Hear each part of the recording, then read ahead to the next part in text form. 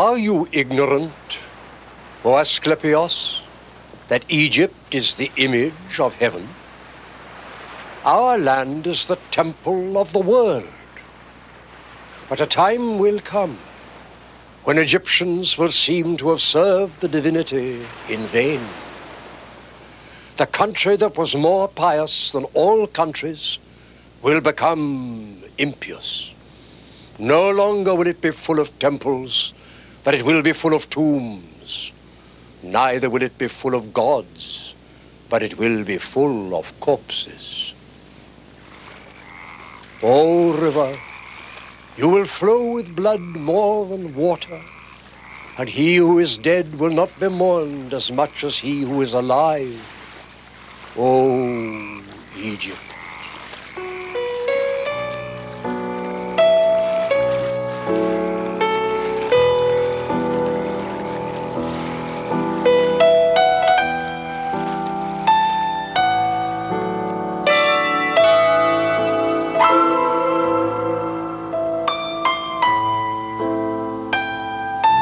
In the temples of Egypt, the symbols of mystical religion still stand. The ruins of the pharaohs' great kingdoms and their wealth are the headstones which mark the grave of a great civilization.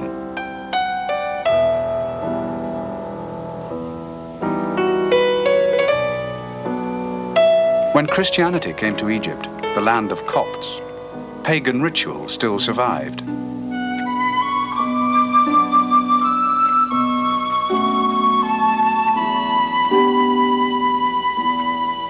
In the clash of cultures and religions, the Gnostic tradition of salvation by spiritual awareness grew up in Egypt and throughout the Roman Empire.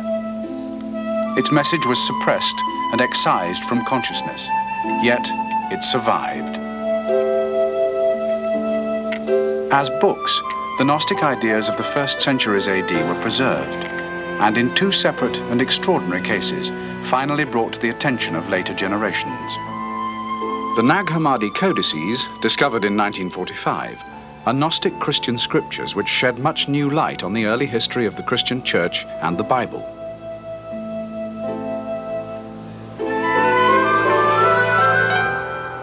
The Corpus Hermeticum, a collection of Gnostic philosophical texts originally from Alexandria, arrived in Florence in 1460 and introduced new spiritual thinking to the intellectual energy of the Renaissance. One text was found in both collections, Asclepios, named after a pupil of the ancient spiritual sage and philosopher Hermes Trismegistus.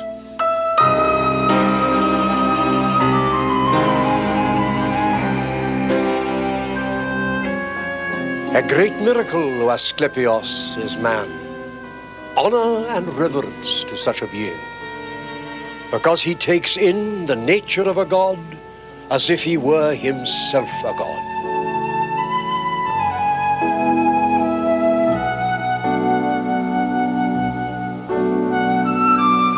He has familiarity with the demon kind, knowing that he issues from the same origin.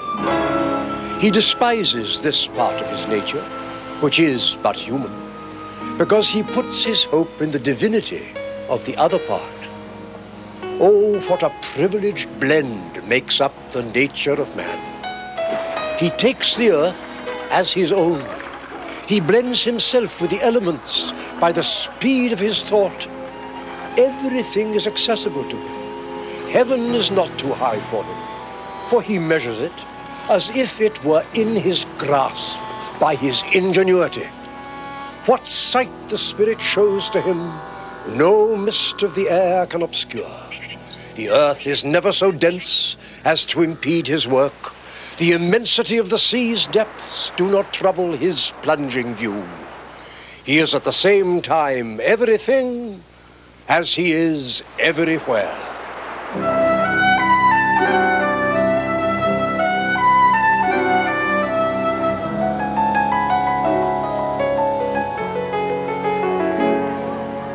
The Renaissance, founded upon the artistic and material wealth of Florence, enjoyed an intellectual climate highly favorable to Gnostic influence.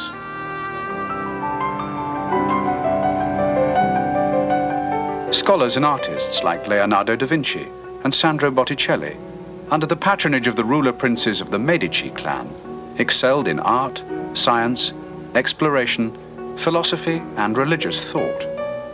They sought truth, spiritual and material, through a bold new emphasis on man's own powers, in contrast to those dogmas which expressed suspicion of human aspirations which were not controlled by the Catholic Church.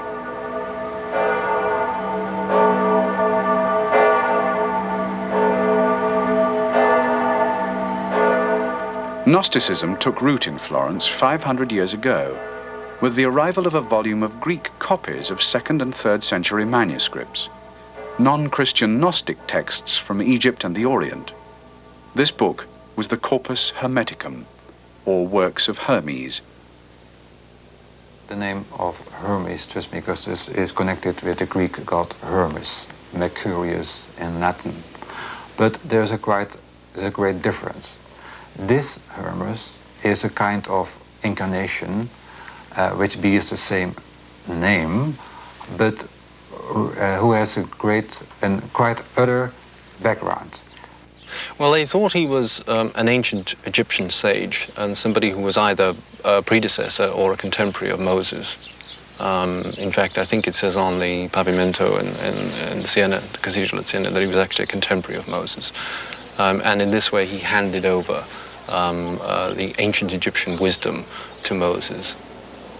We cannot mention a concrete person being the author of the so-called Corpus Hermeticum.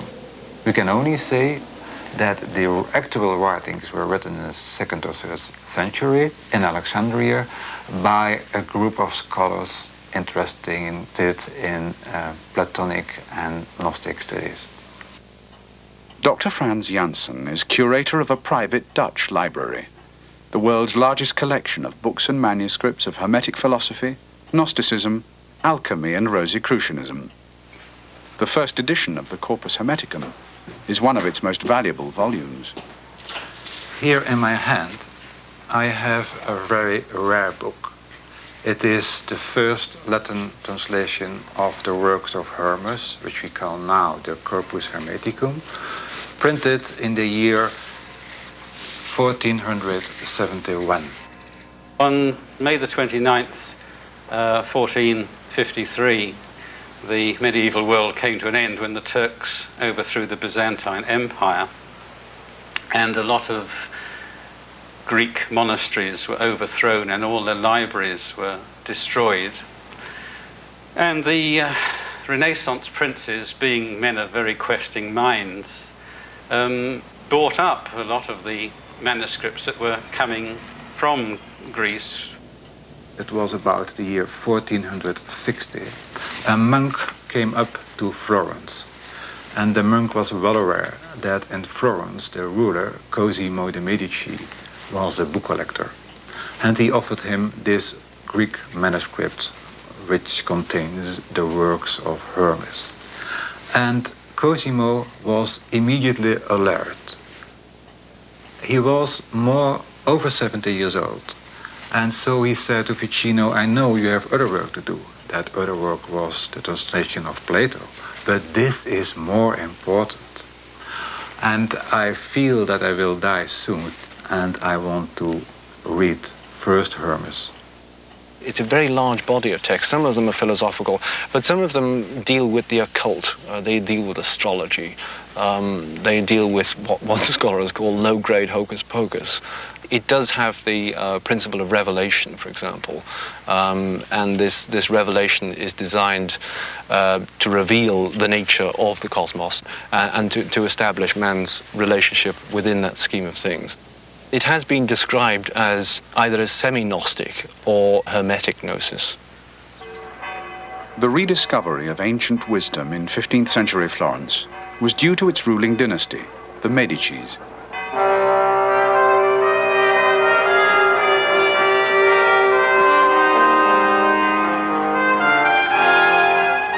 The family were patrons of the greatest artists and scholars of the New Age, who buried medieval thinking by placing man's imagination and intellect at the heart of the Renaissance. Brunelleschi's dome for the Duomo expressed what Leonardo called the eternal truths of geometry. Michelangelo's David is the ultimate expression of the human form. Pico della Mirandola's oration on the dignity of man asserts the new spirit of the age. If you're content with the physical world as it is, and content to believe what the church tells you to believe, and I'm not criticizing that, but Renaissance man didn't feel this was enough somehow. There was this sudden burst in the human spirit to investigate, to find out where man really stands in the universe as a whole, because the medieval and pre-medieval view was that man was one of God's creatures and he just had to obey and worship and get on with life, whereas the Renaissance view, which had its seed in the Hermetic texts, was that man, as well as being a creature of God, was also a very special creature, and indeed could be regarded as almost equal to God. And this, of course, led in some cases to accusations of heresy.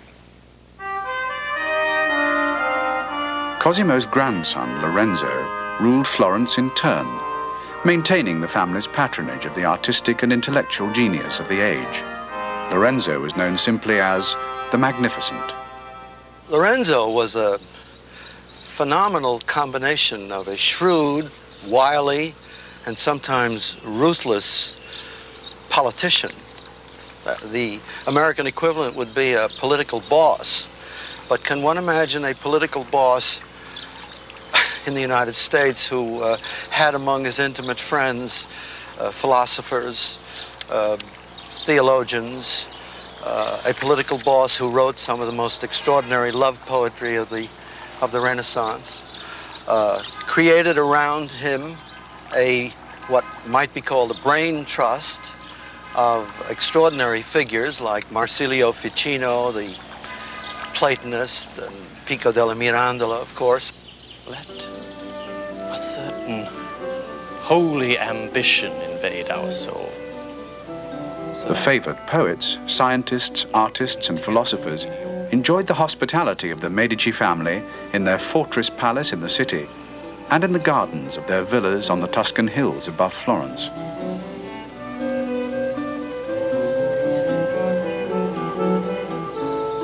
Every year, Plato's birthday was honored at their first country house, the Villa Careggi.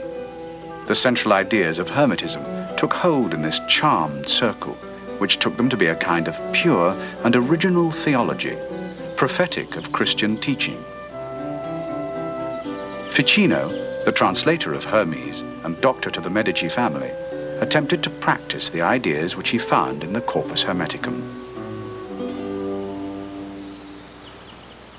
Now, Marsilio Ficino had developed the Hermetic ideas into his medical practice insofar that he studied the stars, as did most doctors of the time. And if he felt that certain planets were in an unfortunate position in someone's horoscope and were causing them problems of one kind or another, he endeavored to correct this by putting up images and lights in certain patterns, and he composed symbolic hymns and pursued what he called natural magic. Magic was the technique to attain Hermetic gnosis. A magus was its exponent. Lorenzo was portrayed by Botticelli as one of the three magi who came to Christ's birthplace because they had the wisdom to interpret astrology. The ambition of Renaissance man to comprehend himself, the world, and God was all contained in the one word, magic. It derives, I think, from the Persian magi, who are, of course, found in the Bible as the three magi who, by their knowledge and study of the stars, knew that a special cosmic event was happening at a particular place at a particular time and went there and did something about it. And so the term magi, and from that how they did it, magic, was quite important and quite respectable. But if this was extended to trying to operate upon the angels, you were in poaching on the church's preserve. There were all kinds of blasphemous heresies which could be imputed to this. One of the philosophers who fell foul of the church, despite the patronage and protection of Lorenzo, was Pico della Mirandola. He spent many days of contemplation, prayer, and study in the convent of San Marco, a short walk away from the Palazzo Medici in the heart of the city. Dying at only 31, he was buried in Dominican robes in the church next door. Pico was one of the great humanists of the Renaissance. He was born in 1462 and was obviously a child prodigy. In fact, there is a story surrounding his birth, and that's when his mother was giving birth to him, a circle of flame appeared over the bed. His full name is Giovanni Pico della Mirandola, Conte di Concordia. He was born into an aristocratic family. Had all the social and political advantages that anyone could wish to have, and was also an immensely learned person. At the age of 14, he went to Bologna, studied canon law, and gave that up because he'd sort of more or less exhausted it. This is that friendship. What he wanted to do, his enormous reading, and it was colossal, was to bring together all of, let's say, pagan philosophy, Greek philosophy, Plato and Aristotle and so on, and weld it together with Christianity in such a way that he would make Christianity fit in, as it were, to that tradition, or at least make the pagan philosophers fit in. They were no longer outsiders outside of Christianity. They would simply belong together. Pico was only 24 when in 1486 he wrote a thesis of 902 theological propositions for debate with any intellectual jouster in Christendom. But a papal committee was set up to investigate a sample of 13 points. 3 were condemned as heresy, the other 10 as potential heresy. The work was banned, and Pico fled to France. His introduction, known as the Oration on the Dignity of Man, argued man's divinity, the centrepiece of Renaissance philosophy. It attempts to locate man within the scheme of things. And I think even for the standard of its time, possibly, Pico had gone over the top, perhaps, because he tended to not only place man at the center of God's creation, but he made man a completely, as it were, independent being. Man had free choice over everything he did. He could, as it were, control his own destiny. At last, it seems to me that I've come to understand why man is the most fortunate of creatures, and consequently worthy of all admiration. And what precisely is that rank which is his lot in the universal chain of being? The essential text of the oration is a quotation from Asclepios, found at Nag Hammadi and in the Corpus Hermeticum. There is nothing to be seen more wonderful than man. In agreement with this opinion is the saying of Hermes Trismegistus, a great miracle, Asclepios, is man.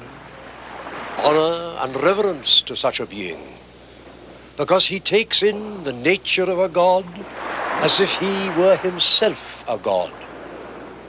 Hermes, and later Pico, rejected the Christian tenet that man was God's creature.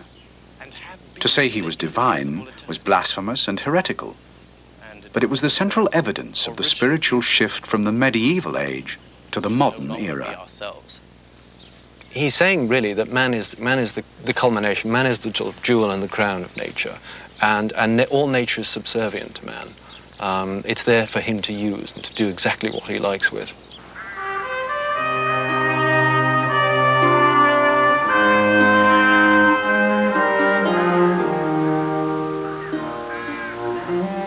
The Renaissance philosophers renewed man's perennial attempts to locate himself within the universe, and not merely to accept his destiny as random.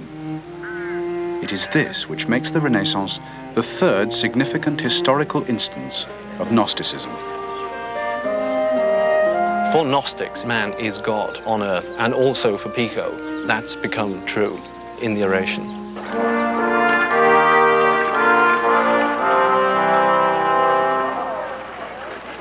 Gnosis has always been judged a heresy. To the Church, Pico and the Hermetic philosophers are as heretical as the authors and readers of the Gnostic papyrus scriptures found in Egypt in 1945. Pico attempted to integrate all previous wisdom, Plato and Pythagoras, Zoroaster and Jewish Kabbalah, to confirm and fortify the Christian tradition. Not for nothing is he called the Conte di Concordia, and it's very important because Pico took things like this very seriously. The whole business of gathering things together and providing a concord in which you would have a whole was quite important to him, and indeed to much of the Renaissance tradition.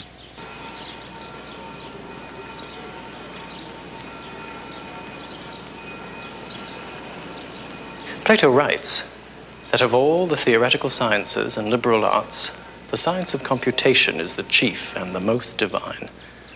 Likewise inquiring, why is man the wisest of animals? The importance of the oration is, it is really an affirmation of the dignity of man. The dignity resides, his own actions will determine his own eventual outcome. Together with this was the great optimism and which is expressed in Pico, of man's power to do anything. The essence of Hermetic philosophy is Gnostic. Man is free to move up or down on the great chain of being because he has nous, the divine spark of mind.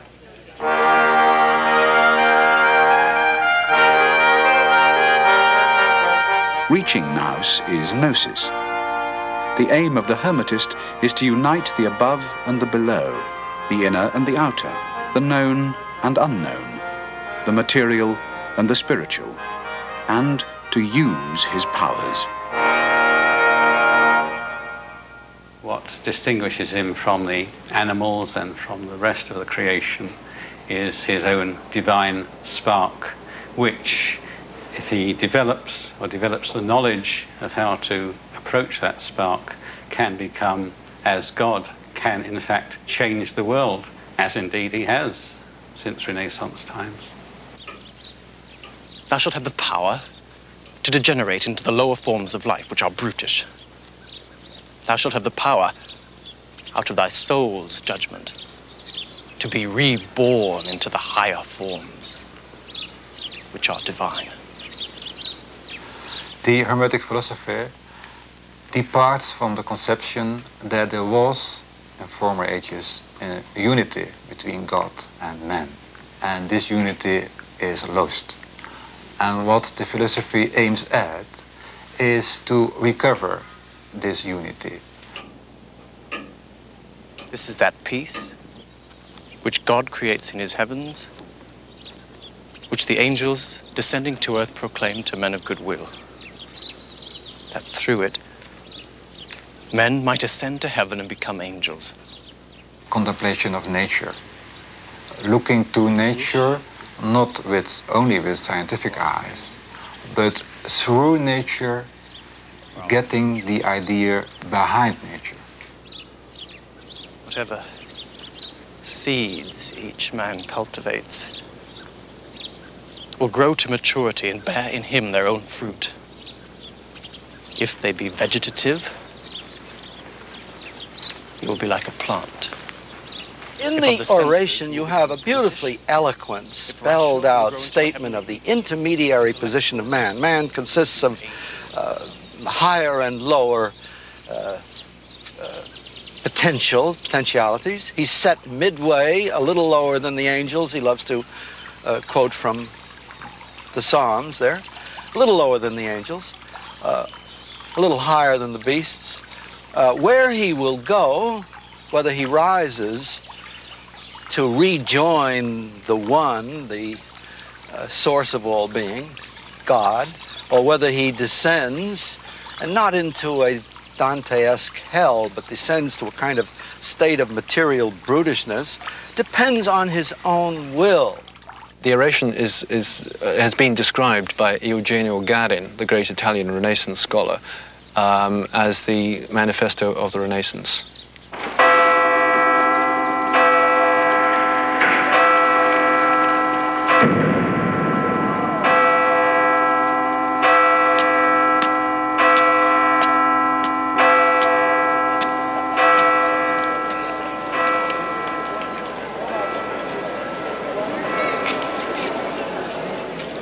I have read in the records of the Arabians, Reverend Fathers, that Abdallah the Saracen, when questioned as to what on this stage of the world, as it were, could be seen to be most worthy of wonder, replied, "There is nothing to be seen more wonderful than man." In agreement with this opinion is the saying of Hermes Trismegistus, "A great miracle, Asclepius, is man."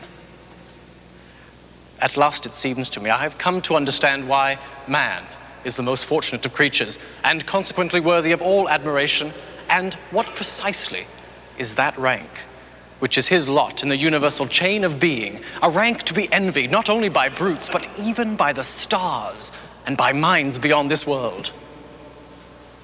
The best of artisans, the creative powers, addressed man thus: "The nature of all other beings is limited and constrained within the bounds of laws prescribed by us.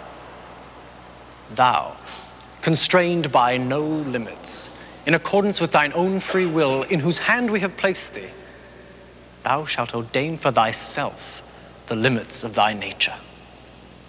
Thou shalt have the power to degenerate into the lower forms of life, which are brutish.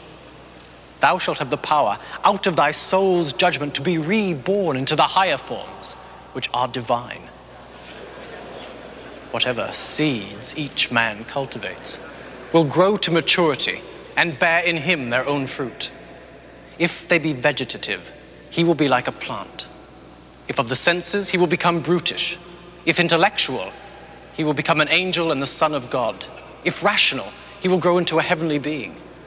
And if, happy in the lot of no created thing, he withdraws into the center of his own unity, his spirit, made one with God, in the solitary darkness of God, who is set above all things, he shall surpass them all. So let a certain holy ambition invade our souls, so that, not content with the mediocre, we shall pant after the highest. And since we may, if we wish, toil with all our strength to obtain it, full of divine power, we shall no longer be ourselves, but shall become he himself who made us. For he who knows himself in himself knows all things, as Zoroaster first wrote.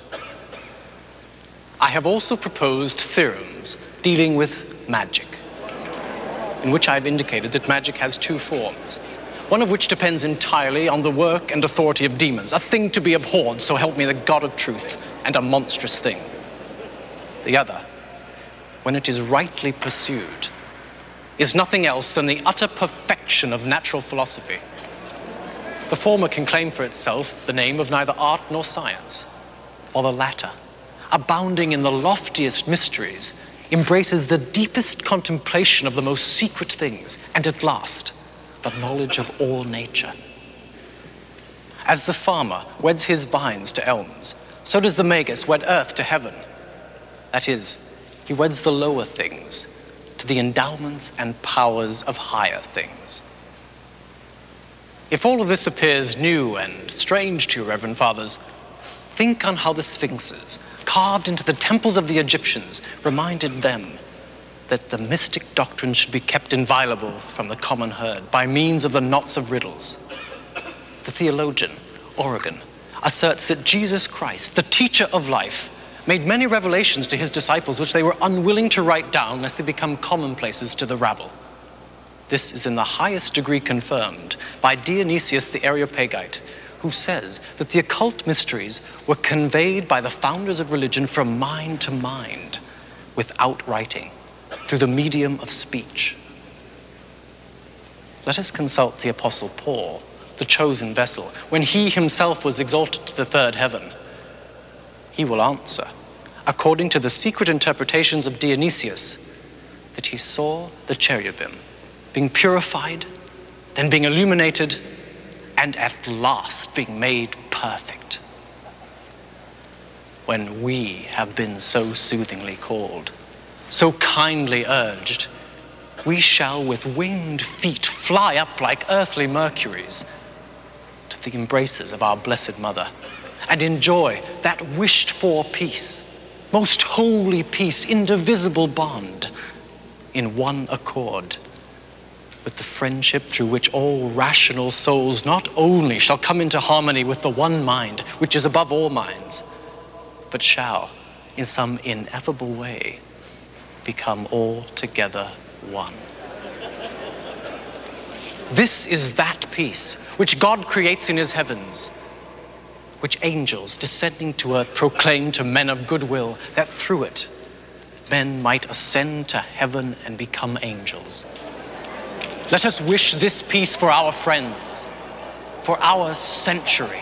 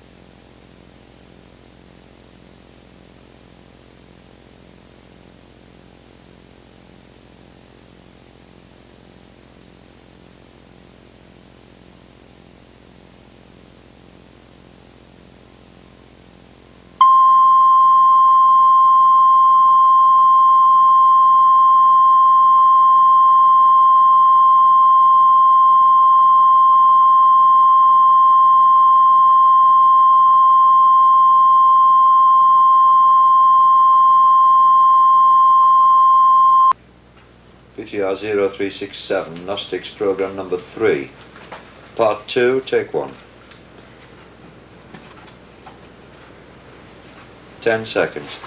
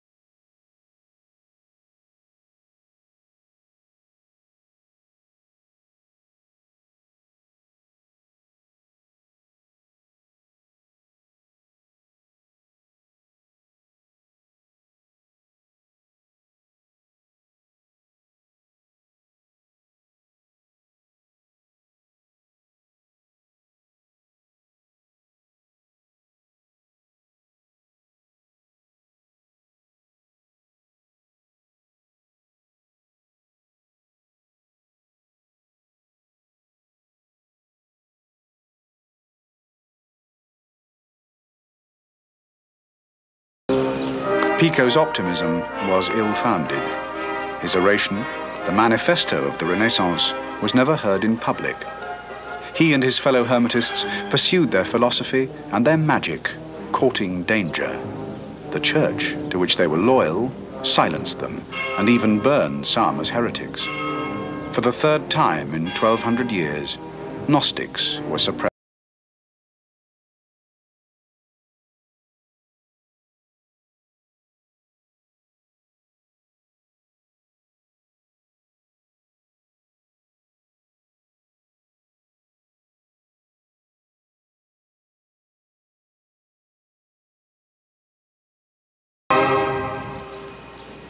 But the Gnostic pulse continued to beat, not as a distinct form of religious practice, but as a spiritual dimension of scholarship, art, and philosophy.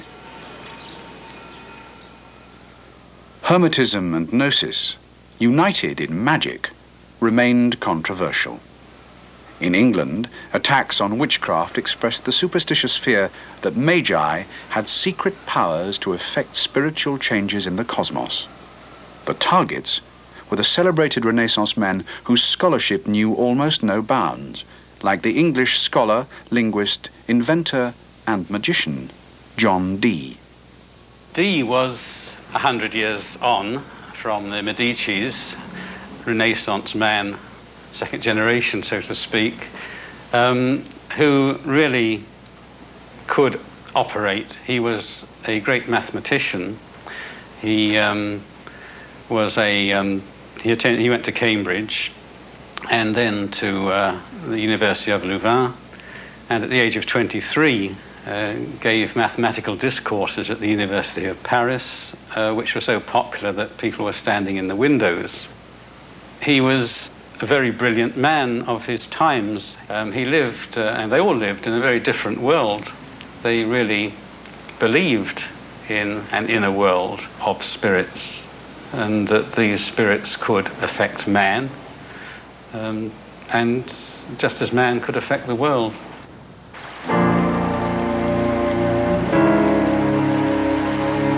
The most famous magician of Dee's era is in the work of Shakespeare. The figure of Prospero may represent a disguised defense of the real scholars and magicians of the time, discredited in a climate of fear and superstition. The Tempest is one of Shakespeare's last plays, and therefore is written in the time of James, because James was very much obsessed with witchcraft and demonology. So if Shakespeare was presenting Dee as Prospero, he was in some way trying to reinstate Dee, or reinstate the image of the Hermetic philosopher. Ye elves of hills, brooks, standing lakes, and groves, and you that are on the sands, with printless foot, to chase the ebbing Neptune, and to fly him when he comes back, you demi-puppets, that by moonshine to the sour green ringlets make, whereof the ewe not bites, and whose delight it is to make midnight mushrooms, that rejoice to hear the solemn curfew, by whose aid, weak masters though ye be, I have bedimmed the noontide sun, brought forth the mutinous winds, and twixt the green sea and the azured vault, set roaring war.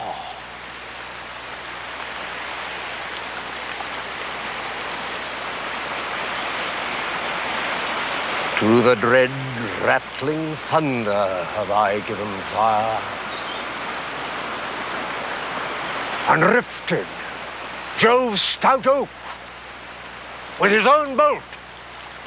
The strong-based promontory have I made shake, and by the spurs plucked up the pine and cedar.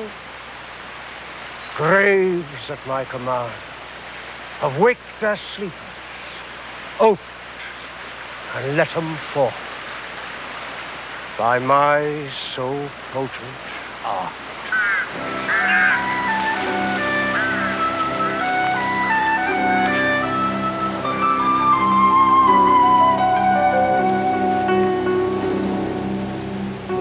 The Magus Prospero summoned up a tempest, but his magic powers can unite and pacify, restoring harmony where worldly conflict has poisoned human relationship. But this rough magic I here abjure.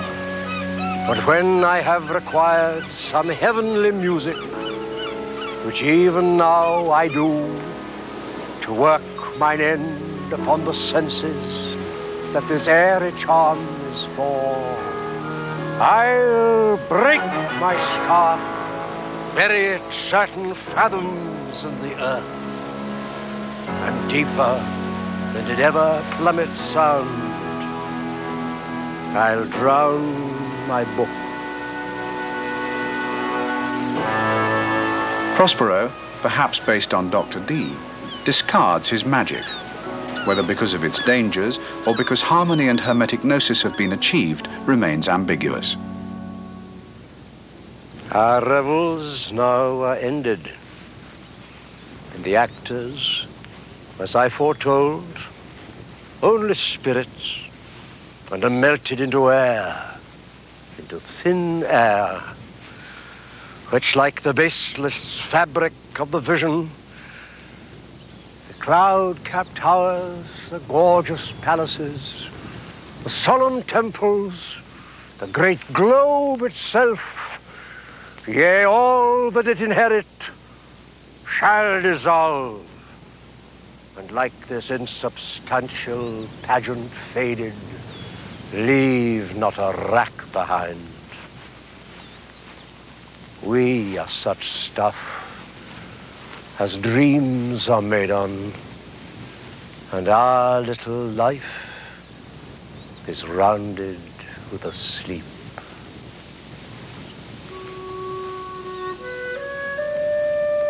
Since the fading of the Renaissance, open manifestations of Gnosticism have been rare and intermittent. Its exponents have been scattered. Yet through almost 5 centuries of art, literature and philosophy, the inward pulse of Gnosis has endured, despite its inherent conflict with church dogmas and rationalist principles. Gnosis underlies alchemy and rejected the Age of Reason, yet found exponents in the Romantic era. The 16th century German shoemaker mystic Jakob Böhme is claimed by some as a Gnostic, as is another German, the poet Goethe, who immortalized the magical legend of Faust. Advocates of the Gnostic tradition argue for the Gnostic inspiration of names as diverse as William Blake, Karl Marx, Rudolf Steiner, Carl Jung, and John Lennon.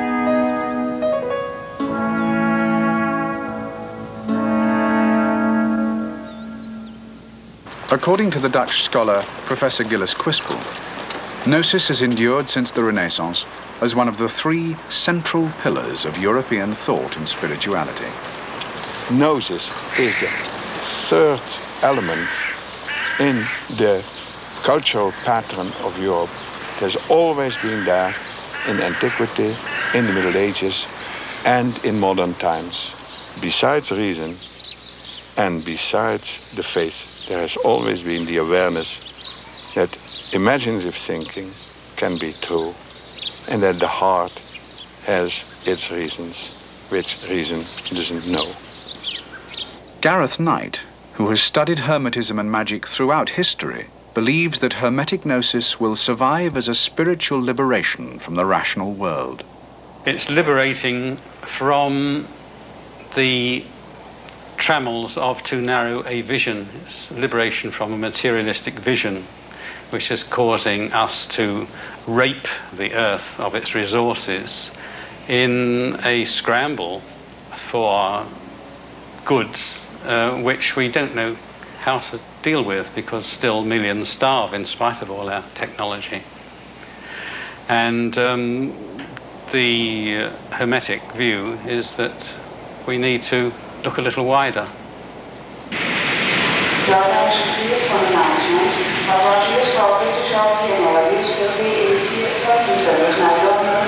Pivot 3-1 for startup clearance.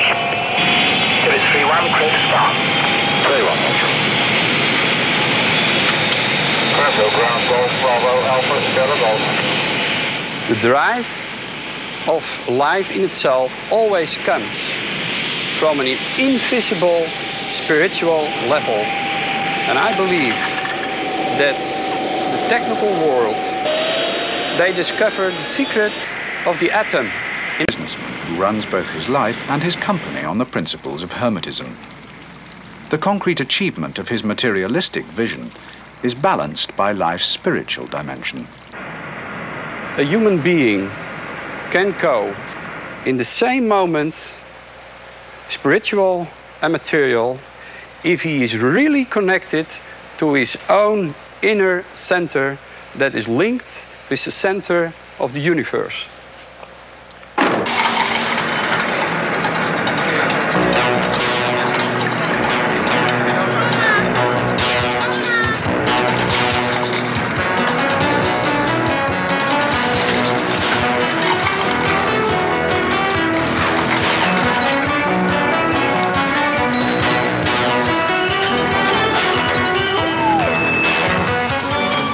Ritman's company, the Ster Corporation, is one of the world's 3 largest producers of plastics for in-flight airline catering.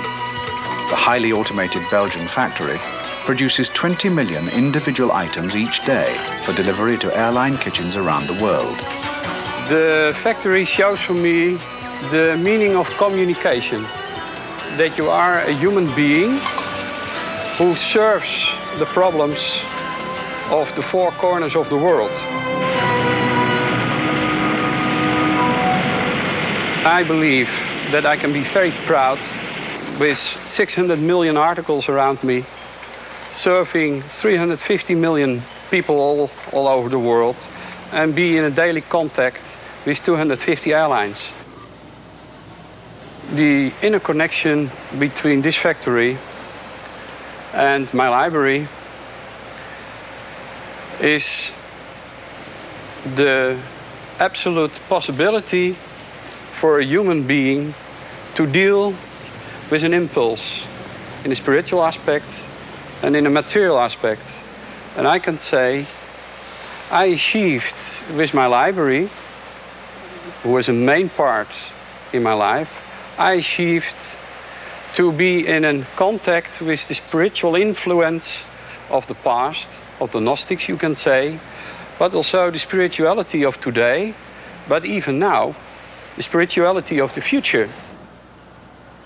Ritman's private life and his personal wealth have for 20 years been devoted to building this library, the Bibliotheca Philosophica Hermetica in Amsterdam, the world's largest private collection of Gnostic, Hermetic, and related manuscripts and first editions. The separate parts of his life form a philosophical whole. If you look to it in a superficial way, it looks a contradiction, matter and spirit. But it isn't. I see my library as the library of the light. And the best thing is to communicate in the light.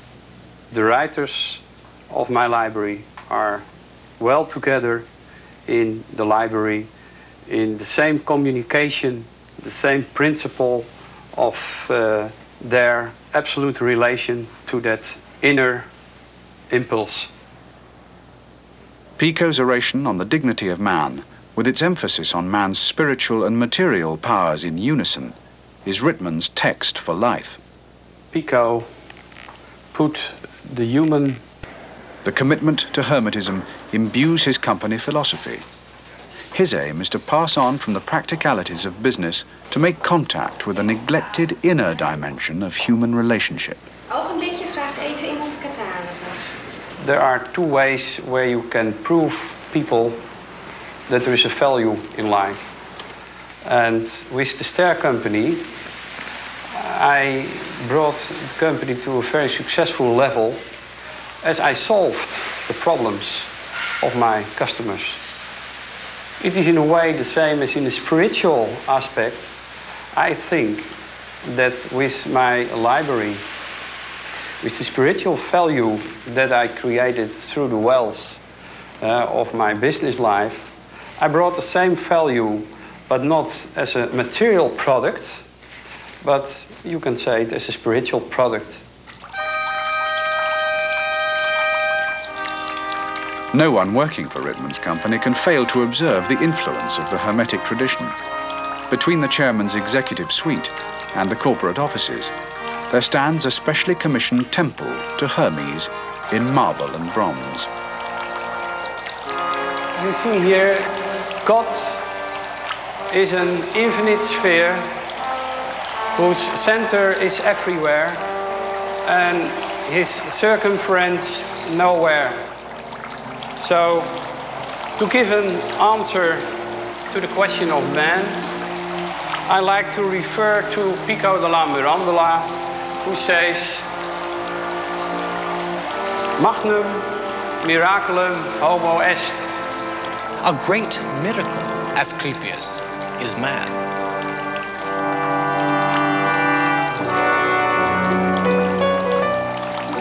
A great miracle, Asclepius, is man.